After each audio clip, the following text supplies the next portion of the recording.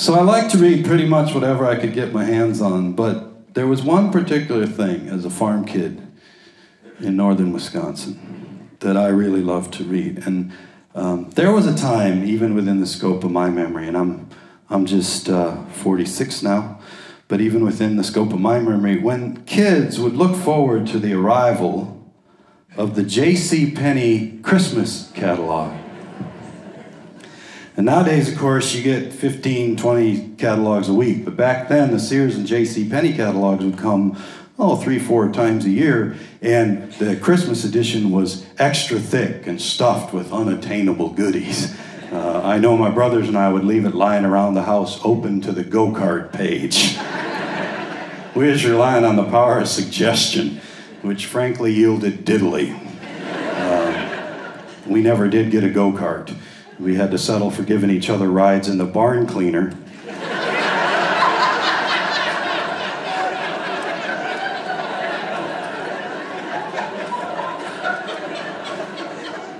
Which is exciting in its own way.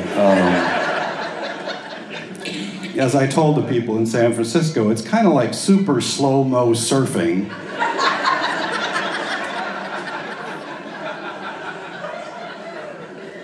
Although you wouldn't necessarily want to do it barefoot. But anyways, my brothers and sisters and I would look forward to the arrival of the Christmas catalogs. But we were farm kids, so what we really looked forward to was the arrival of the American Breeders' Service Bull catalog.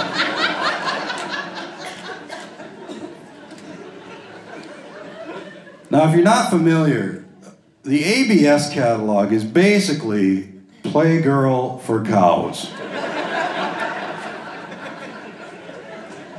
It's filled with page after page of photographs of the ultimate bulls. These are the Greek gods of the bovine world. And they always had these amazing 4-part names. I remember one of the big ones when I was a kid was something, something, something Belshazzar. Right out of the Old Testament.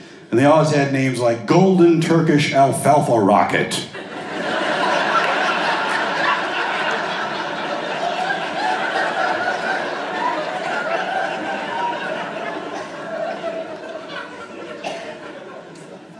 So my brothers and I, we'd get that catalog and we'd go through and we'd look at all the photographs. And then also, in addition to the photographs, each bull's photograph was accompanied by a little chart of data that broke down the different traits and attributes that he caused to come forth in the cows he created. I remember there was one section called Rolling Butterfat Average. There was another section titled Udder Tilt.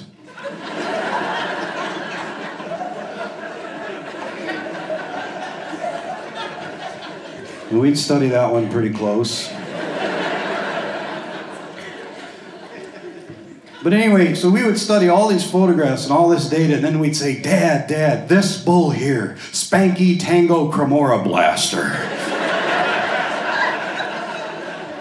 He's the one for our cows.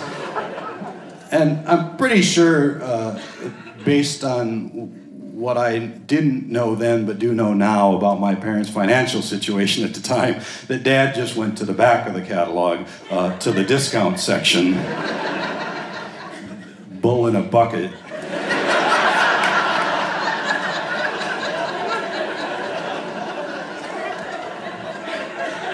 And just ordered the cheapest product available. But then sometime within the next 8 hours, the artificial inseminator would arrive. And he would walk into the barn and commit astounding acts. When you're a kid growing up on a remote northern Wisconsin dairy farm with no TV, the artificial inseminator is pretty much the best thing going.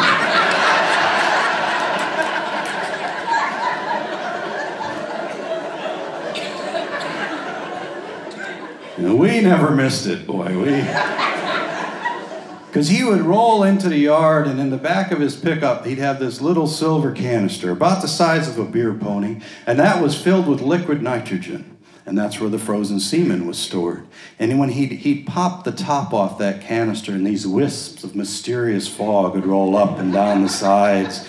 And if he had time and he liked you, he'd let you take a length of string and dip it into the liquid nitrogen, and when you pulled it out, it was so deep frozen you could crack it just like a twig. And so he would extract the little ampule of semen and thaw it out and put it into a little squeezy, syringy type thing, which he would then attach to a long, slender pipette. And at that point, I don't know if this was standard operating procedure or just our guy's particular personal flair, but he would then carry that device crossways in his teeth.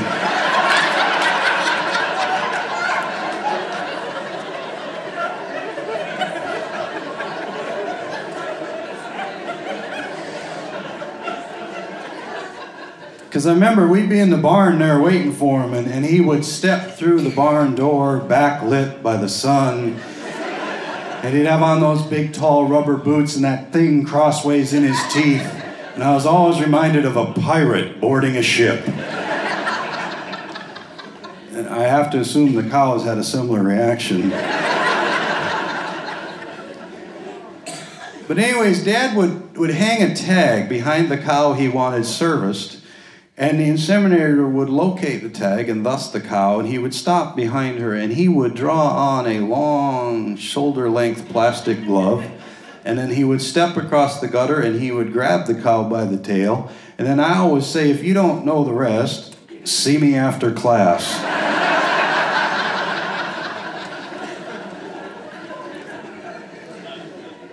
And I can't say that the cows were ever all that visibly upset by what certainly had to be a disruption in their day.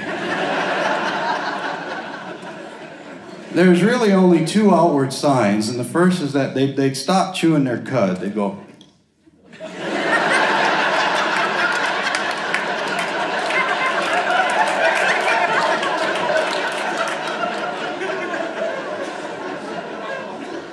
And then their eyes would bulge, not a lot, just a little, kind of like if you was walking down the street and you went, I was supposed to pay my taxes yesterday.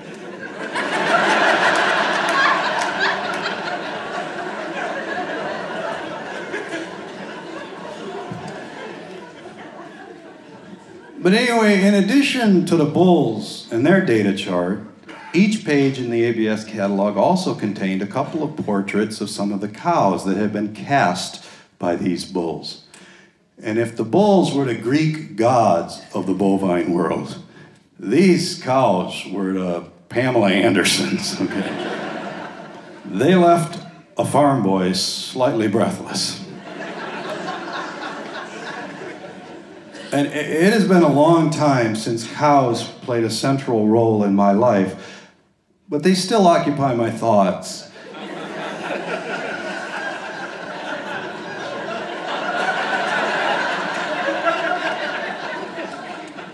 And so a while back, I was given the opportunity to write a description of my dream cow, and I would like to share that with you now. It has no beginning and no end. It's just a description. And of course, I'm from Chippewa County, Wisconsin, so thus the name. There was in Chippewa County a cow that would make you despair all other cows. A gloriously big-boned Holstein, deep in the forerib, long in the spine, and fronted with a brisket the lines of which brought to mind the prow of a felted barkentine. Her dewlap rose to a sturdy throat, which gave way to a sweeping jawbone, which attached to a generally trapezoidal skull, crowned with a bony pompadour. Her eyes were translucent brown dewdrops, the size of mallard eggs, fringed with delicate swaths of lash. Her nose, pebbled and moist, was the size of a large boxing glove. The nostrils, while large enough to admit an English sparrow each,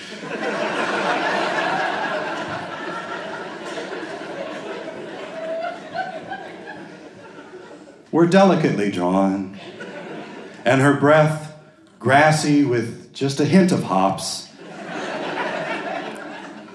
was not unpleasant.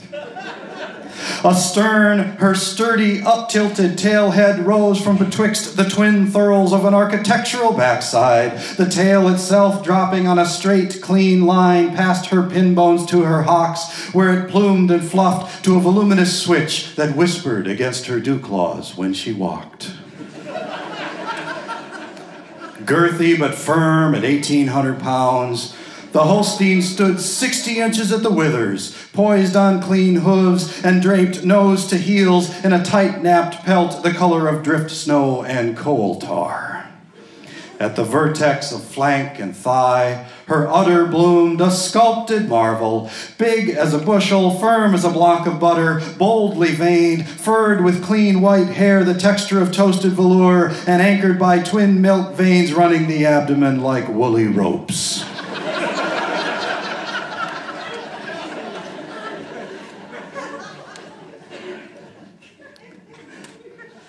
The teats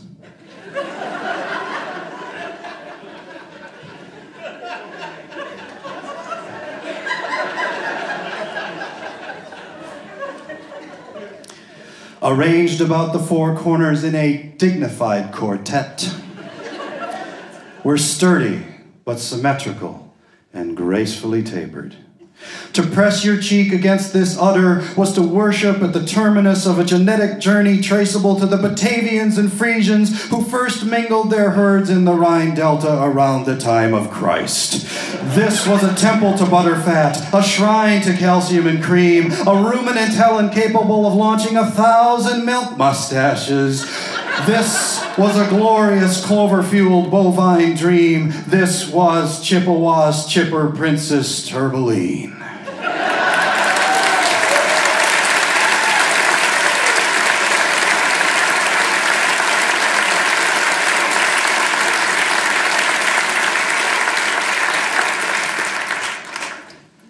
As I said, cows don't play a central role in my life anymore.